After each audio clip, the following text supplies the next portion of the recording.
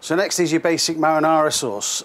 Many recipes again for it, and depending on what your preferences are and what you like and what you don't like is exactly what you put in. But we'll start off with the very basic sauce, which is going to be tomatoes. That's our first thing that's going to go in.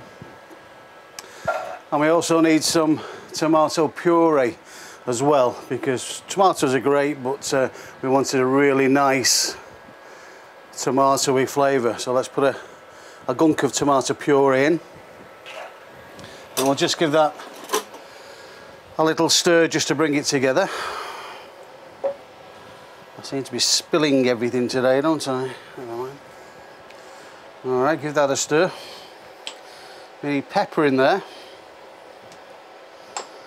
and we need a little bit of salt in there as well. We also need some garlic. Again, down to your preference. I like a bit of garlic, not a problem. Give it a stir. Yeah, a tiny bit of olive oil, just a little bit. And then we have basil, fresh basil. There we are, fresh basil.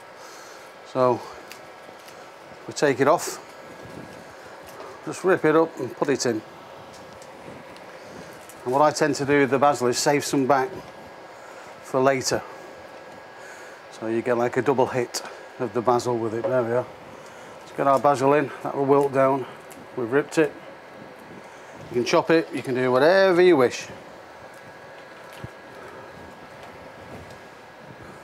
So we need to let this cook beforehand, because it'll take about 20 minutes for all the flavours to get together. So what I'll do now is just put an anti-splatter on the top, and we'll come back to that.